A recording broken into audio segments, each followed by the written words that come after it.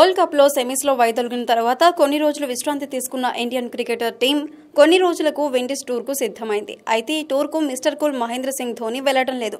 మహీ లేకుండా Indian team Windies యాత్ర చేయబోతుంది. అయితే మరి మహీ రెస్ట్ తీసుకోబోతున్నాడు అని అనుకుంటే అలా కాకుండా ఊహించని విధంగా మిలిటరీలో సేవలు అందించేందుకు గాను ధోని సిద్ధమయ్యాడు.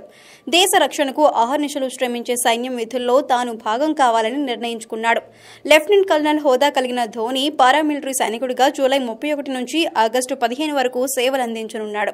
పెట్రోలింగ్ గార్డ్ గా దేశ సైన్యంలోని ధోని భాగస్థుడు కాబోతున్నాడు.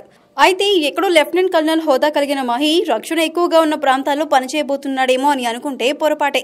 కాశ్మీర్ వ్యాలీలోని సైనిక శిబిరాల్లో సైనికులతో కలిసి దేశ రక్షకుడిగా ధోని విధులు నిర్వహించనున్నాడు.